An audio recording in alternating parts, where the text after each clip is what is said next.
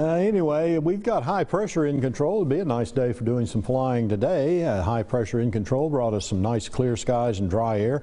Next cold front is coming on Friday. That will bring us a chance for thunderstorms Friday morning, and there is a marginal risk that some of those storms could be severe, but we've got another day to go, and we'll get an update on that coming up in the morning.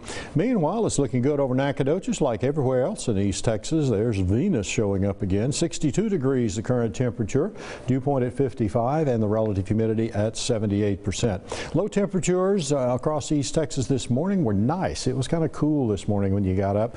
North of I-20, it was in the upper 40s, and we saw anywhere from the low 50s to the mid 50s in the southern portions of the area. High temperatures in the afternoon, right about where we expect them to be, which is right around 80, 81 degrees, and you can see that most of those temperatures were right in that range. Satellite and radar composite tonight, we'll put that into motion. Not a whole lot to watch moving across the state because we don't have a whole lot of cloud cover across Texas. Clear skies for the state, and that's due to high pressure, which is dominating our weather, as we mentioned. Futurecast, as we go into the overnight hours, we remain clear for the most part. We'll see a front begin to move in from the southwest. That's a warm front, and the south winds behind it will be increasing. That's, of course, going to draw some moisture northward and get us ready for some rain that we expect to see on Friday. And that rain will come complements of this cold front that's starting to show up there. 5 o'clock in the morning along I-30, we'll see some showers and thunderstorms, some also along I-20 there in Louisiana.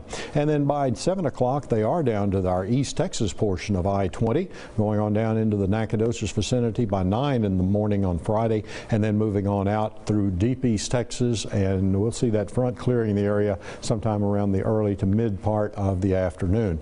We'll warm up into the 70s following that front, but it is going to be bringing these temperatures down just a bit once again, and so we'll have some comfortable readings as we head into this weekend. Now, there is a marginal risk for deep East Texas that you'll see that chance of severe storms. The rest of us have a chance of getting some general thunderstorms, but as I said earlier, we will get an update in the morning and see if that area is adjusted any across the East Texas vicinity. Meanwhile, look for a pretty good day tomorrow, 82 degrees. Friday going to be stormy, especially in the morning, and then those storms move out and gets us ready for a nice Mother's Day weekend. Mother's Day itself on Sunday, 48 to 76 your temperatures, a lot of sunshine to go around, and that sunshine will last into next week. For deep East Texas, you'll get the thunderstorms also on Friday morning into perhaps the early part of the afternoon, especially in some of our far southern counties. But then that moves out, 53 to 70 on Saturday. Mother's Day Sunday for you, 48 to 77, sunshine, and the sunshine lasts into next week.